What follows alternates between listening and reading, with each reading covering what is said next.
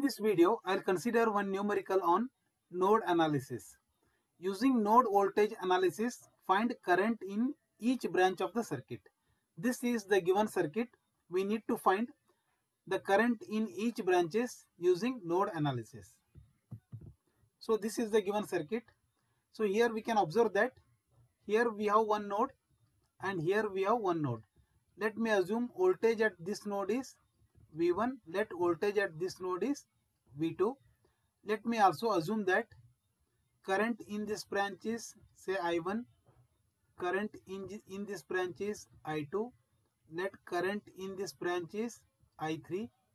Let current in this branch is I4. And let current in this branch is I5. So we need to solve this using node analysis. So in node analysis, we need to apply Kirchhoff's current law to the each non-reference node. So here V1 and V2 are known as non-reference node, and we will assume this as a reference node whose voltage is 0, and we need to calculate V1 and V2 with respect to this node. This node is known as reference node.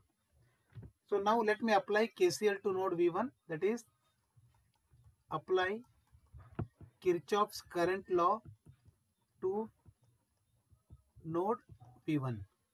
So here we can observe that as per KCL, incoming current is equal to outgoing current.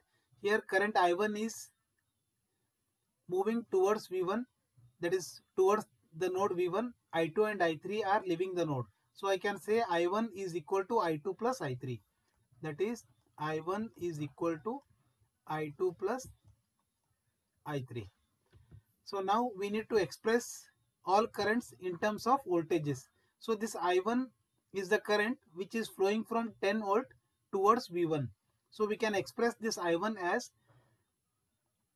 this end is positive. So current is moving from 10 volt towards V1. We should take it as 10. That is potential difference between 10 and V1 divided by resistor. That is 10 minus V1 divided by 2.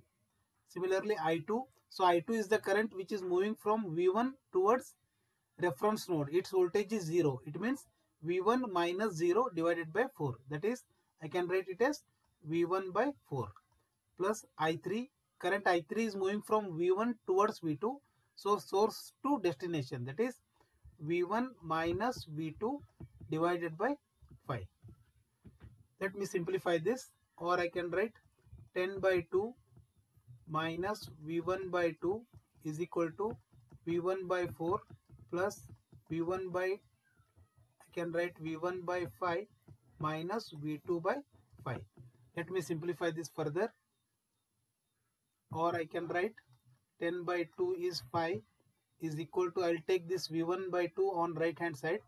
It will become V1 by 2 plus V1 by 2 plus V1 by 4. Then we have plus V1 by 5 minus V2 by 5.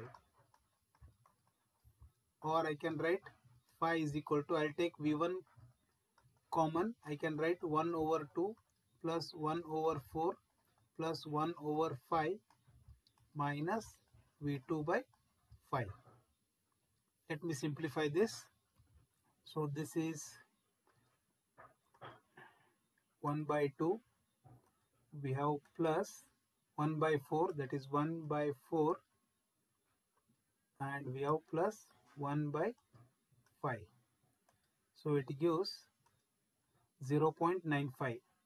That is 5 is equal to 0.95 V1 minus 1 by 5 means 0.2. That is 0.2 V2.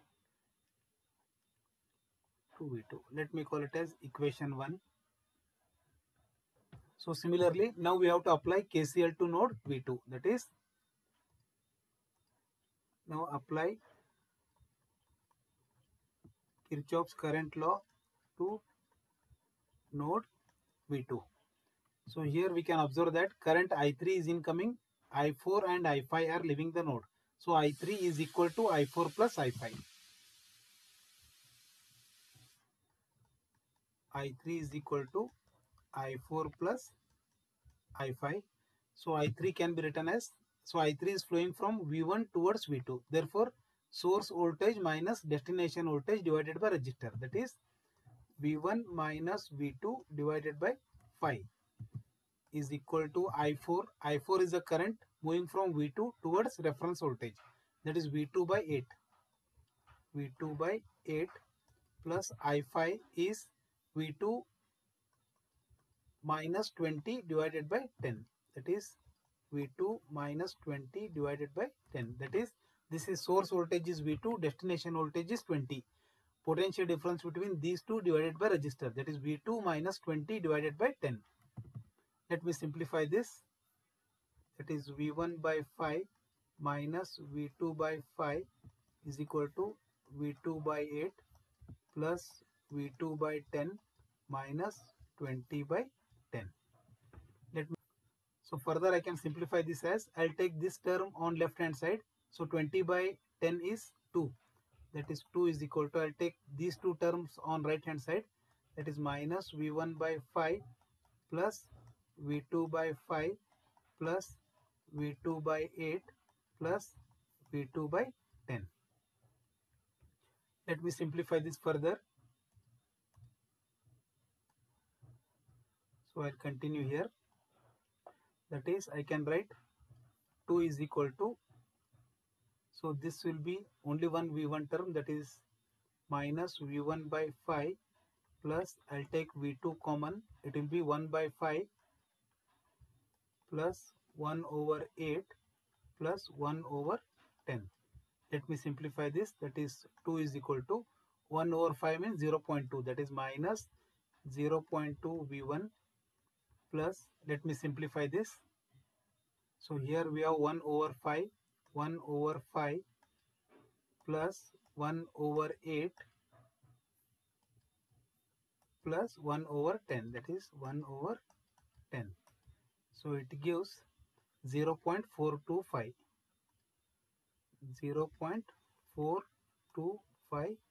V2. Let me call it as equation 2. So to solve equation 1 and 2, keep calculator in equation mode, that is equation mode.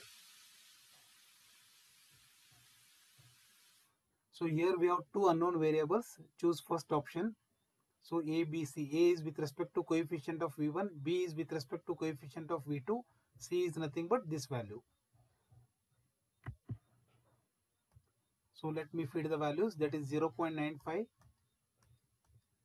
plus equal, coefficient of V2 is minus 0.2, C is nothing but 5. Similarly, in second equation, coefficient of V1 is minus 0.2 plus equal. So V2 coefficient is 0.425 plus equal, then this is 2 plus equal.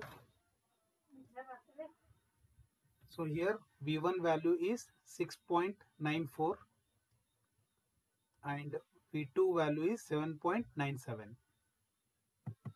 Therefore, I can write V1 is equal to 6.94 volt and V2 is equal to 7.97 volt. So now we found the node voltages V1 and V2. Now with the help of node voltages, we can easily find the branch currents. So here I1 is equal to, as we know, 10 minus V1 by 2.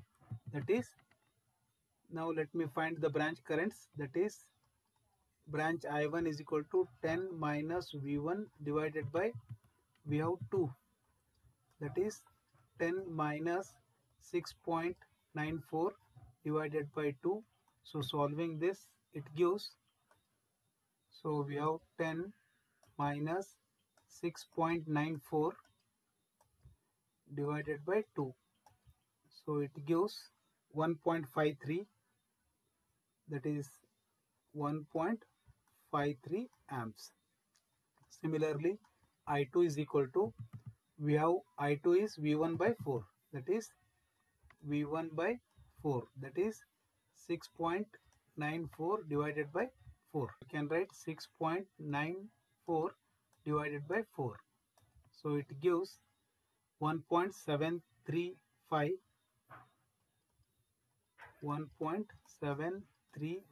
amps. Similarly, let me calculate I3. I3 is V1 minus V2 by 5. That is I3 is equal to V1 minus V2 by 5. That is V1 is 6.94 minus 7.97 divided by 5. So solving this, 6.94 minus 7.97 divided by 5. So it gives minus 0.206 minus 0.206 amps. Similarly, let me calculate I4. So I4 will be equal to V2 by 8.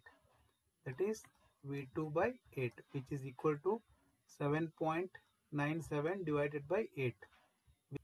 7.97 divided by 8. So it gives 0.996 0.996 amp. So finally I5 will be equal to V2 minus 20 divided by 10.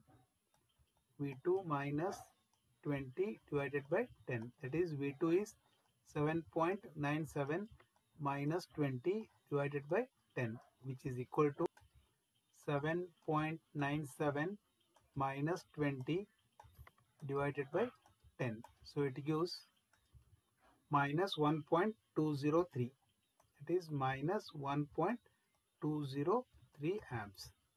So thus we have calculated all branch currents using node analysis. Thank you for watching.